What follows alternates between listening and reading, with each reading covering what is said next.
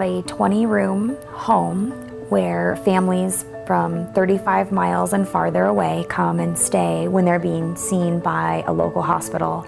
And the majority, large majority, 70 to 75% of our patients are from the Med Center. We give them a place to stay and a warm meal, staffed 24 hours a day to help them in their path towards healing and respite.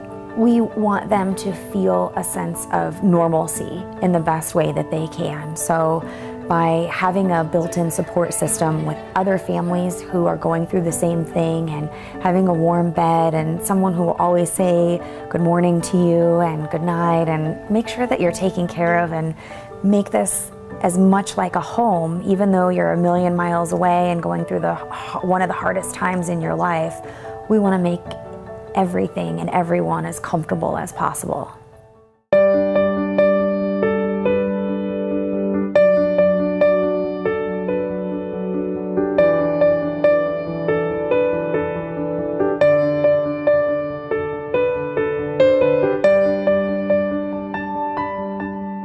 Lindsay Ray came over and she was talking to us, and she was like, well, what do you got going on? What are you doing? You know, how's your dress? Just, you know, having a girly girl talk. And I was showing her and telling her some things. And I was new to the Ronald McDonald House, and it was the first time that I had ever sat down and had dinner with the families. And I happened to be sitting across from a mom who was going to get married, and they were going to have the reception at the Ronald McDonald House. I'm pretty sure, you know, she kind of felt sad, you know, because we had to buy everything on such of a small budget. She started just having everybody ask me questions, show me pictures. She pulled up a lot of things on Pinterest, and she kind of made it seem like she was trying to, she didn't want to pry, but she was trying to get information as far as what I liked, because she had a bigger plan.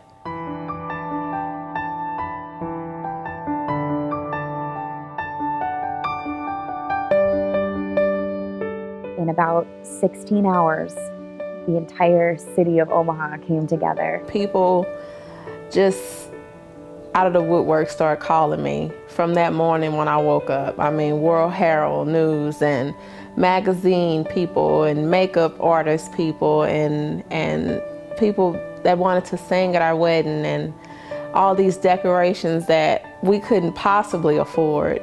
And all I could do was just cry, because I was like, wow, like, you went and did all of this and nobody asked her to do anything. She did all this on her own. It's like, really, it's like a fairy tale.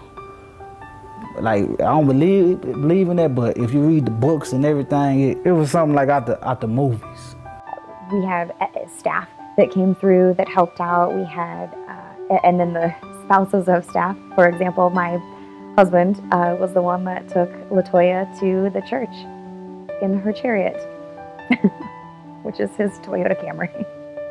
It was just a dream come true. It was a fairy tale. In my mind, it's a fairy tale. For somebody that didn't know you to come, for a community to come and do that, it was like pretty much a blessing. You know, it was something that it touched my heart. Being away from home, it's, you know, your family back home, you're not knowing everybody, and coming here and people welcome you with open hands, it's just a blessing. I would never forget that day. Everyone here is going through one of the most traumatic experiences of their life. There's high tension, and we'll do everything we can to soothe that, but at the end of the day, this is a high stress environment because of the outside factors. And so for one night, we had the opportunity to eliminate all of that. Coming here for the reception, it seemed like there was not a person without a smile. And we just had so much fun. And I think that was something we all needed, because we all go through so much every day with our kids.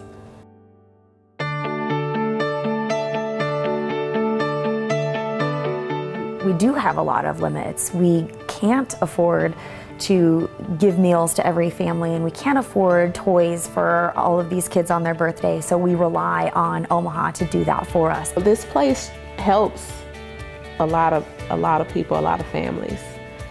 And this place runs not just on love, you know, it needs funds to run this type of organization in a home like this.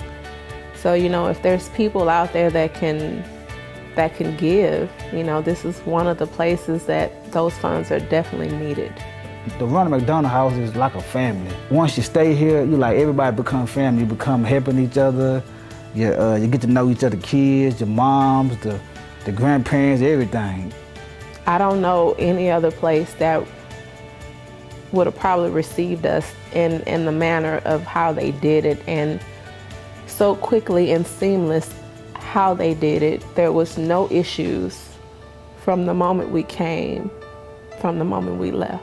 I've never known of Omaha. All I've heard was about the steaks. But I tell you now, it's a lot more other things than just the steaks here.